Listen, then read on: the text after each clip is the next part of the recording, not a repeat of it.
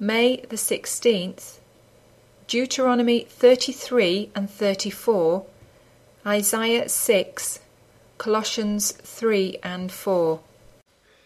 And this is the blessing wherewith Moses the man of God blessed the children of Israel before his death. And he said, The Lord came from Sinai, and rose up from Seir unto them.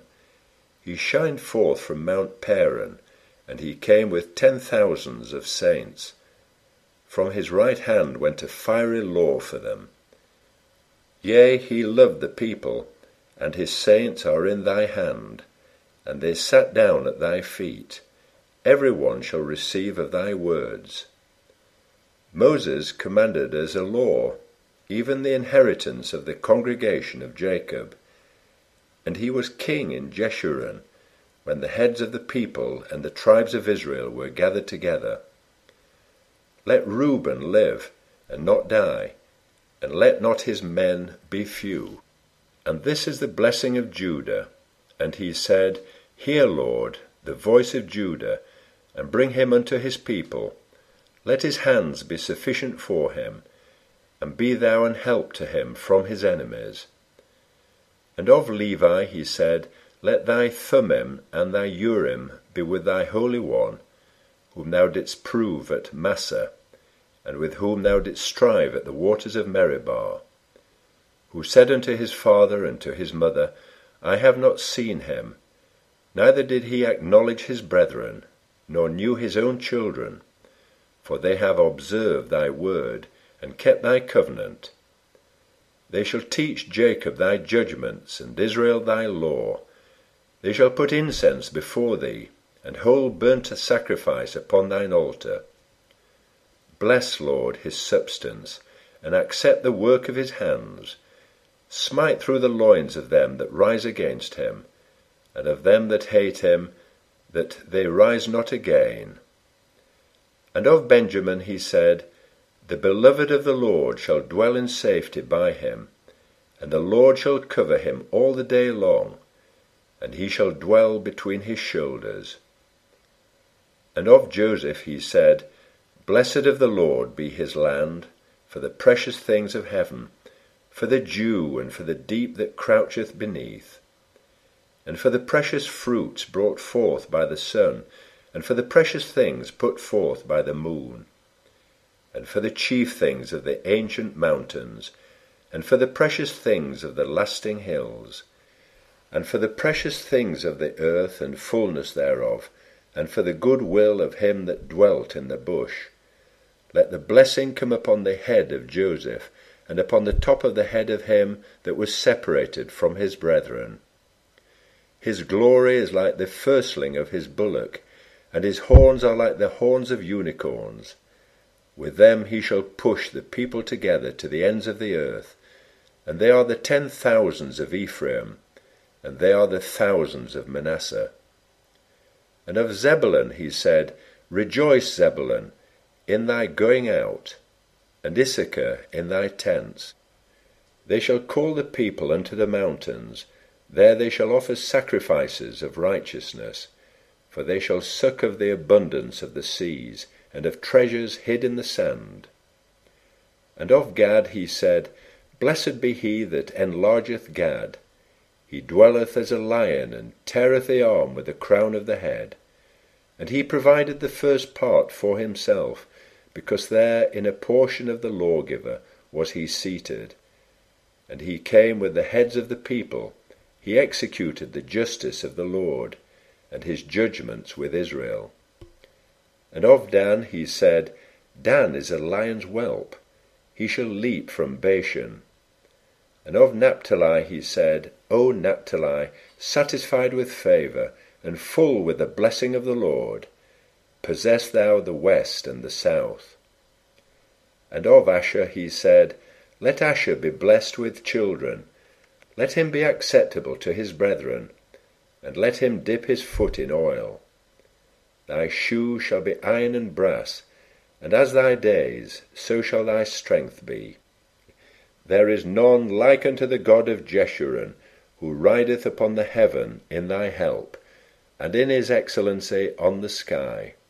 The eternal God is thy refuge, and underneath are the everlasting arms. And he shall thrust out the enemy from before thee, and shall say, Destroy them. Israel then shall dwell in safety alone. The fountain of Jacob shall be upon a land of corn and wine. Also his heavens shall drop down dew. Happy art thou, O Israel! Who is like unto thee, O people saved by the Lord, the shield of thy help? And who is the sword of thy excellency? And thine enemies shall be found liars unto thee, and thou shalt tread upon their high places. And Moses went up from the plains of Moab unto the mountain of Nebo, to the top of Pisgah that is over against Jericho. And the Lord showed him all the land of Gilead unto Dan, and all Naphtali, and the land of Ephraim and Manasseh, and all the land of Judah unto the utmost sea, and the south, and the plain of the valley of Jericho, the city of palm trees, unto Zoar. And the Lord said unto him, This is the land which I sware unto Abraham, unto Isaac, and unto Jacob, saying, I will give it unto thy seed. I have caused thee to see it with thine eyes, but thou shalt not go over thither. So Moses the servant of the Lord died there in the land of Moab, according to the word of the Lord. And he buried him in a valley in the land of Moab, over against Beth Peor. But no man knoweth of his sepulchre unto this day. And Moses was 120 years old when he died. His eye was not dim, nor his natural force abated. And the children of Israel wept for Moses in the plains of Moab 30 days. So the days of weeping and mourning for Moses were ended. And Joshua the son of Nun was full of the spirit of wisdom, for Moses had laid his hands upon him. And the children of Israel hearkened unto him, and did as the Lord commanded Moses. And there arose not a prophet since in Israel like unto Moses, whom the Lord knew face to face, in all the signs and wonders which the Lord sent him to do in the land of Egypt, to Pharaoh, and to all his servants, and to all his land, and in all that mighty hand, and in all the great terror which Moses showed in the sight of all Israel. In the year that King Uzziah died, I saw also the Lord sitting upon a throne, high and lifted up, and his train filled the temple. Above it stood the seraphims. Each one had 6 wings. With twain he covered his face, and with twain he covered his feet, and with twain he did fly. And one cried unto another, and said, Holy, holy, holy is the Lord of hosts. The whole earth is full of his glory. And the posts of the door moved at the voice of him that cried, and the house was filled with smoke. Then said I, Woe is me, for I am undone, because I am a man of unclean lips, and I dwell in the midst of a people of unclean lips. For mine eyes have seen the King, the Lord of hosts. Then flew one of the seraphims unto me, having a live coal in his hand, which he had taken with the tongs from off the altar. And he laid it upon my mouth, and said, Lo, this hath touched thy lips, and thine iniquity is taken away, and thy sin purged. Also I heard the voice of the Lord, saying, Whom shall I send, and who will go for us? Then said I, Here am I, send me. And he said, Go and tell this people, Hear ye indeed, but understand not, and see ye indeed, but perceive not. Make the heart of this people fat, and make their ears heavy, and shut their eyes, lest they see with their eyes, and hear with their ears, and understand with their heart, and convert and be healed. Then said I, Lord, how long? And he answered, Until the cities be wasted without inhabitant, and the houses without man, and the land be utterly desolate, and the Lord have removed men far away, and there be a great forsaking in the midst of the land. But yet in it shall be a tenth, and it shall return, and shall be eaten, as a teil tree, and as an oak whose substance is in them. When they cast their leaves, so the holy seed shall be the substance thereof. If ye then be risen with Christ, seek those things which are above, where Christ sitteth on the right hand of God. Set your affection on things above, not on things on the earth. For ye are dead, and your life is hid with Christ in God. When Christ, who is our life, shall appear, then shall ye also appear with him in glory. Mortify therefore your members which are upon the earth, fornication, uncleanness, inordinate affection, evil concupiscence, and covetousness, which is idolatry. For which things' sake the wrath of God cometh on the children of disobedience, in the which ye also walked some time, when ye lived in them. But now ye also put off all these: anger, wrath, malice, blasphemy, filthy communication out of your mouth. Lie not one to another, seeing that ye have put off the old man with his deeds, and have put on the new man, which is renewed in knowledge after the image of him that created him. Where there is neither Greek nor Jew, circumcision nor uncircumcision, barbarian, Scythian, bond nor free, but Christ is all and in all. Put on therefore, as the elect of God, holy and beloved, bowels of mercies, kindness, humbleness of mind, meekness, long-suffering, forbearing one another and forgiving one another.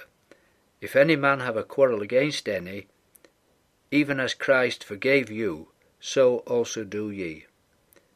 And above all these things put on charity, which is the bond of perfectness. And let the peace of God rule in your hearts, to the which also ye are called in one body, and be ye thankful. Let the word of Christ dwell in you richly, in all wisdom, teaching and admonishing one another in psalms and hymns and spiritual songs, singing with grace in your hearts to the Lord. And whatsoever ye do in word or deed, do all in the name of the Lord Jesus, giving thanks to God and the Father by him. Wives, submit yourselves unto your own husbands, as it is fit in the Lord. Husbands, love your wives, and be not bitter against them. Children, obey your parents in all things, for this is well-pleasing unto the Lord. Fathers, provoke not your children to anger, lest they be discouraged. Servants, obey in all things your masters according to the flesh, not with eye service as men pleasers, but in singleness of heart, fearing God. And whatsoever ye do, do it heartily, as to the Lord, and not unto men, knowing that of the Lord ye shall receive the reward of the inheritance, for ye serve the Lord Christ. But he that doeth wrong shall receive for the wrong which he hath done, and there is no respect of persons. Masters, give unto your servants that which is just and equal, knowing that ye also have a master in heaven. Continue in prayer, and watch in the same with thanksgiving, withal praying also for us, that God would open unto us a door of utterance, to speak the mystery of Christ, for which I am also in bonds, that I may make it manifest as I ought to speak. Walk in wisdom toward them that are without, redeeming the time. Let your speech be alway with grace, seasoned with salt, that ye may know how ye ought to answer every man. All my state shall Tychicus declare unto you, who is a beloved brother, and a faithful minister, and fellow servant in the Lord, whom I have sent unto you for the same purpose, that he might know your estate, and comfort your hearts, with Onesimus, a faithful and beloved brother, who is one of you. They shall make known unto you all things which are done here.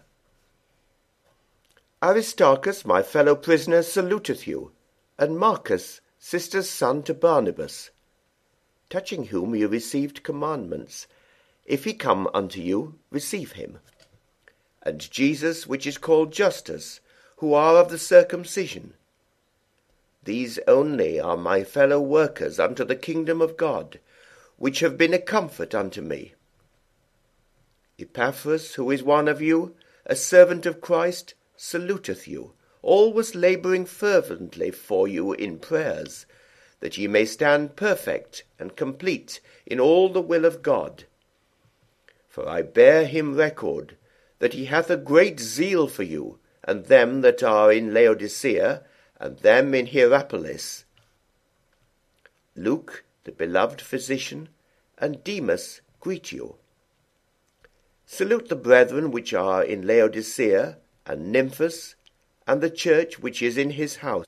And when this epistle is read among you, cause that it be read also in the church of the Laodiceans, and that ye likewise read the epistle from Laodicea. And say to Archippus, Take heed to the ministry which thou hast received in the Lord, that thou fulfill it. The salutation by the hand of me, Paul. Remember my bonds. Grace be with you. Amen.